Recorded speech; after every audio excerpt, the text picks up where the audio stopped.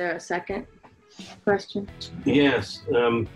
How is teaching co-op economics different from teaching mainstream economics or even political economics that ignore co-ops? How is cooperative economics different from teaching mainstream economics or even political economy? I guess that's what the question is. Great questions. So it's different in a couple of ways. First of all, mainstream economics, and I'm going to try to, this is probably a 2-hour lecture, so I'm going to try to do it in 5 minutes. Mainstream economics is actually a very rigid field of study. There are a huge number of assumptions. They've tried to make it into like a physical science where there's the rules of gravity or whatever, and if you don't follow those rules, then nothing works, right? Which is not true, but that's how it's taught and that's how it exists. So there's all these assumptions about every economic agent doing and acting rationally the same way as any other economic agent as long as they make the same income and something else, right? There's all these notions about, right, supply and demand. That is, if you have more demand, then the price goes up. If you have more supply, the price goes down, which isn't really true either, especially because most of prices are determined by monopolies. But anyway, so you have all those kinds of rigid rules that get taught in mainstream economics that have nothing to do with all the stuff we're talking about now. Mainstream economics doesn't, I mean, they might care about how many people in your family, but they don't actually care about anything else, like identity, race, gender, right? They don't believe in inequality because inequality isn't rational. And so it's hard to have any of these kind of conversations in mainstream economics. And when it's taught, you're really teaching all these canons about this rigidity to, you know, to justify that invisible hand thing, to justify that the economy, you know, sorts itself out and comes to the right equilibrium because of all these stupid assumptions. So you can't really talk about it. I mean, sometimes I have tried to put it in there in a mainstream course, but that's also why I teach in Africana Studies and not in economics, because I can't really stand to teach all that stuff. How is it different from, what was the other part? The mainstream economics and political economy. Oh, political economy. And fields that ignore co-ops. And fields that ignore, right. So even political economy often ignores co-ops because in the standard political economy is really a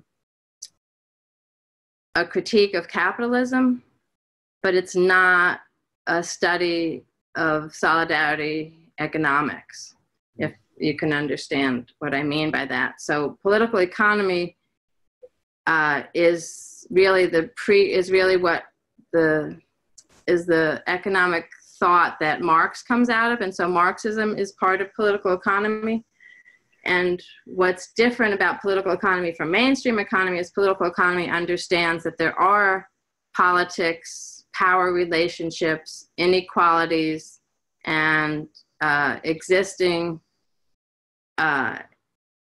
inequalities that get in the way of the perfect markets working the way the traditional economics thinks, right? So political economy is about broadening, seeing economics as a social science rather than a natural science. So there are no natural laws. It's all about human relationships and how people relate, who has power, who doesn't, how people gain their power, recognizing that, connecting political analysis with economic analyses. So it's the tool that helps us to get to solidarity economics, but it doesn't necessarily go all the way down to worrying about grassroots economic development and co-op development. Now, political economists are more likely to look at co-ops and worker ownership and labor unions and labor power and that kind of thing, but they don't automatically do it. So I actually studied political economy. That was my field that I got my PhD in, but we still didn't study cooperatives.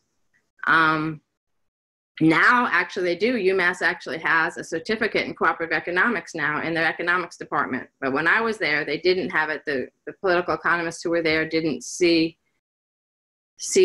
community economics and cooperatives as a necessary subfield. Now, luckily, it's gotten more play, but still a lot of places don't teach it. Business schools, right? I think 98% of business schools don't teach this stuff either, even though cooperative economics is a viable business model. They ignore it because, again, most business schools are still teaching traditional. They barely even teach political economy, let alone cooperatives. So it's kind of a pecking order.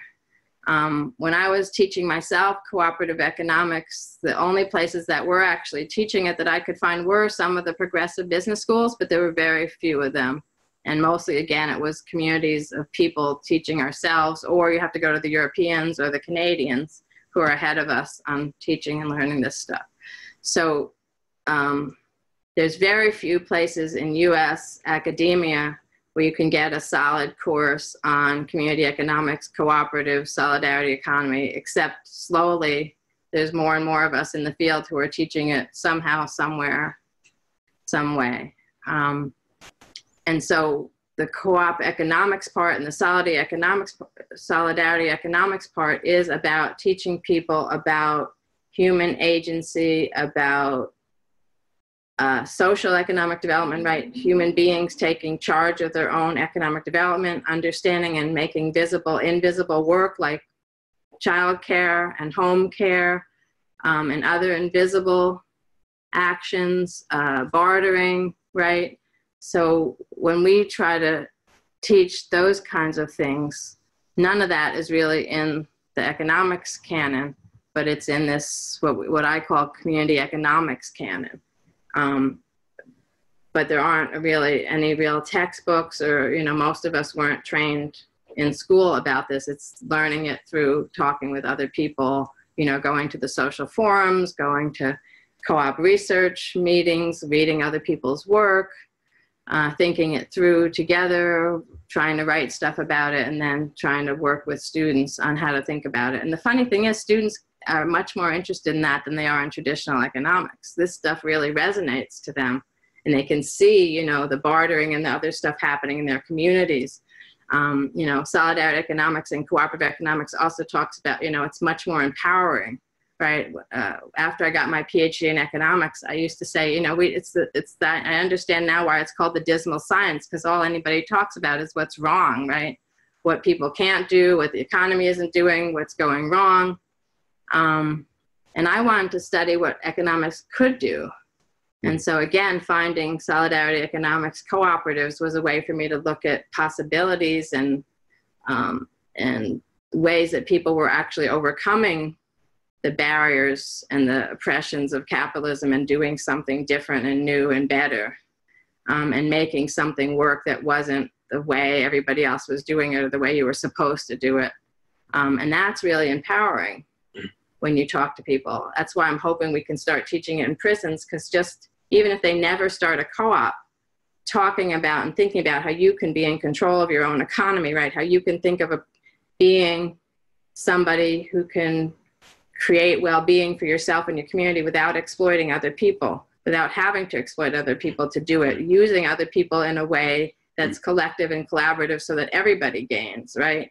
Teaching that is just invaluable for life, right? It changes how we think about life, how we see ourselves in the world, how we think about change and transformation and empowerment and agency.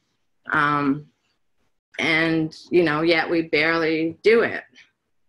And, we could go into a million reasons why we don't teach that way, but that's the part that excites me about economics, when we can talk about it in that way and not just talk about, the high unemployment rates or the Wall Street stock market debacles and that kind of thing, but really talk about what human beings are doing to help themselves, their families, and their neighbors, and how that's changing their neighborhood, that kind of thing.